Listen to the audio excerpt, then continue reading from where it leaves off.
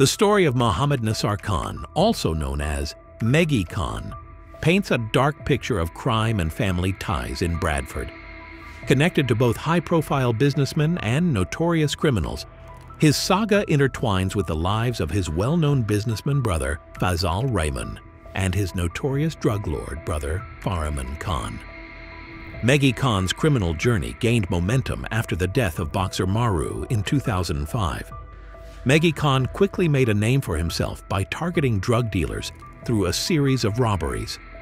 This marked the start of his public image as a gangster, setting him on a path that would eventually lead to murder. The story took a tragic turn with the sudden death of his nephew, Qasim Raymond, in 2009. The inquest into Qasim's death revealed a grim descent into paranoia and the fatal consequences of heavy cocaine use. This event serves as a stark reminder of the collateral damage caused by a life of crime. Meggy Khan's criminal activities escalated to a violent confrontation involving James Fletcher. In a shocking incident, Meggy reportedly shot Fletcher in the leg. Fletcher, known for his close ties to the Daniels brothers, became entangled in Meggy Khan's criminal undertakings. This shooting had serious repercussions, leading to a breakdown in Meggy's relationship with the Daniels brothers. The fallout from this incident led to a fracture in previously established alliances, creating tension, especially with the Daniels brothers. Raymond, the brother of Javaz Daniels, became a prime suspect in a subsequent act of violence. Tensions reached a boiling point when Meggy Khan became the target of an attempted attack. A masked gunman aimed at him outside his girlfriend's house, further adding to the complexity and danger surrounding his criminal persona. The plot deepened as it was discovered that Meggy Khan was not only connected to Javaz Daniels through friendship, but also had a familial link to Javaz's father.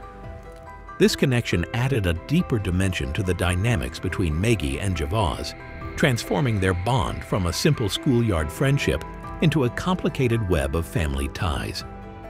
Meggy Khan's turbulent history in Bradford involved various disputes with rival groups, one of which included a notable clash with Iflak Khan. In a one-on-one confrontation, Meggy reportedly emerged victorious in a physical fight. However, the conflict intensified when Meggy and his associates allegedly escalated the situation by stabbing Zulfikar Ali, who was the brother-in-law of Iflak Khan. This incident further fueled the ongoing feud between Meggy Khan and the rival group. Meggy Khan's conflicts went beyond street-level disputes, reaching into Bradford's business community. Notably, he became embroiled in a heated dispute with Zishan Khan and David Panton, owners of the Saffron restaurant. This conflict further illustrates how Meggy Khan's criminal activities and feuds extended into various aspects of life in Bradford, affecting not only criminal circles but also local businesses and their proprietors. The tension reached a boiling point when Zishan Khan sought help from his Liverpool contact, Christopher Chung, to obtain firearms. The arsenal included a MAC-10 submachine gun, a pump-action shotgun, a sniper rifle, and live ammunition. The situation escalated dramatically when armed police intercepted a van entering Bradford, uncovering the weapons and leading to the arrest of Zishan Khan and David Panton.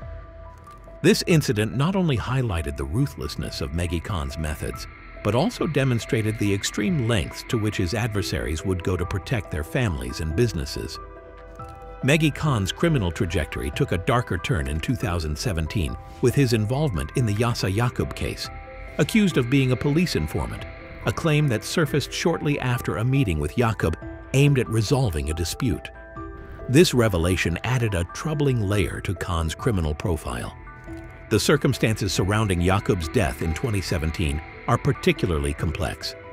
Yaqub, a well-known figure in Bradford's criminal underworld, met with associates including Meggy Khan and Mohsin Amin at Akbar's Cafe. The purpose of the meeting was to discuss actions against another individual allegedly involved in drug theft. Later that day, Yaqub was shot by police on a slip road to the M62 motorway. His death was the result of a police operation targeting his involvement in organized crime. Yaqub's criminal history included numerous offenses: assault, handling stolen goods, robbery, possession of firearms, and attempting to obstruct justice. The investigation into Yaqub's death and the broader criminal activities of Meggy Khan and his associates continues to reveal the deep-seated violence and intrigue within Bradford's criminal networks. In 2008, Meggy Khan was charged with conspiring to sell Class A drugs worth $700,000. Although the case was eventually dropped due to lack of evidence, his criminal connections continued to unfold. Khan was closely linked with Safdar Khan, who gained notoriety in 2002 for killing Dexter Coleman, also known as X. This incident occurred outside the Young Lion Cafe in Lum Lane, Manningham, in 2001. Safdar Khan's connection to the late boxer Maru adds another layer to Meggy Khan's complex criminal past. Meggy Khan was known to have associated with Maru's firm earlier in his criminal career, further intertwining his history with the criminal underworld. The climax of Meggy Khan's criminal saga came in 2019 when he was sentenced to life in prison for the murder of Amris Iqbal, also known as Major, in a hit-and-run incident. The events of October 3, 2018 revealed a calculated and ruthless plot orchestrated by Meggy Khan, his trusted lieutenant Tony Grant, and 4 others. They targeted Iqbal and intended to seriously harm him, but not kill him, according to the judge. The group used a silver Kia Sedona for its size and low profile. As they approached their target, Khan, driving the car, deliberately struck Iqbal and a second man, Adnan Ahmed, with lethal force. Iqbal suffered fatal head injuries. CCTV footage from the Whitehall service station captured Khan driving the Kia Sedona on the day of the incident. To destroy this crucial evidence, Meggy Khan and Grant plotted to rob and then set fire to the CCTV footage with the help of Salman Ismail. Meggy Khan and Grant were convicted of Iqbal's murder, and Khan was also found guilty of attempting to murder Adnan Ahmed. All 3, including Ismail, were convicted of conspiracy to pervert the course of justice, with Ismail also convicted of arson.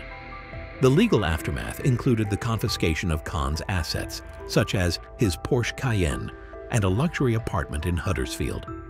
The National Crime Agency, NCA, further exposed financial ties within the criminal network through their investigation into businessman Mansour Mahmoud Hussain.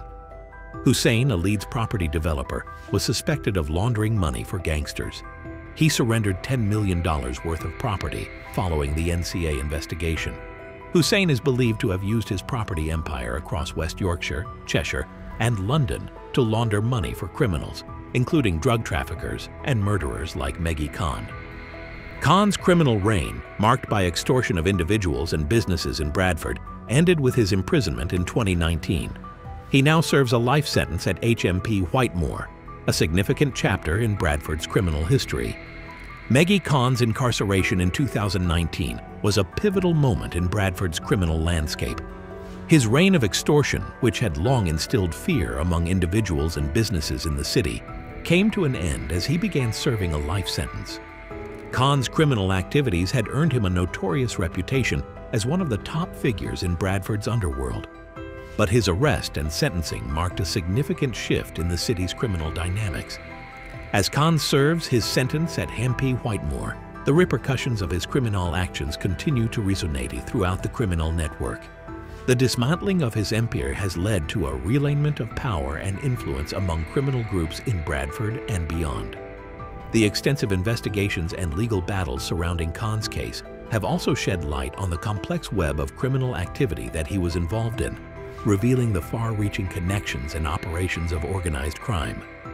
The ongoing scrutiny of Khan's associates and financial ties, particularly through investigations by the National Crime Agency, underscores the broader impact of his criminal activities. The exposure of money laundering operations and connections to other criminal figures highlights the extensive network that Khan was part of. And the legal actions taken against his associates demonstrate the commitment to dismantling these criminal enterprises. As the criminal underworld continues to evolve, the story of Meggy Khan serves as a stark reminder of the consequences of criminal behavior and the efforts of law enforcement to bring such figures to justice. The shift in criminal power dynamics following Khan's arrest will likely influence future developments in Bradford's criminal scene, as new leaders and factions emerge to fill the void left by his downfall. Stay informed about the latest updates and developments in the criminal underworld as the intricate dynamics and shifting alliances continue to shape the ongoing drama in organized crime.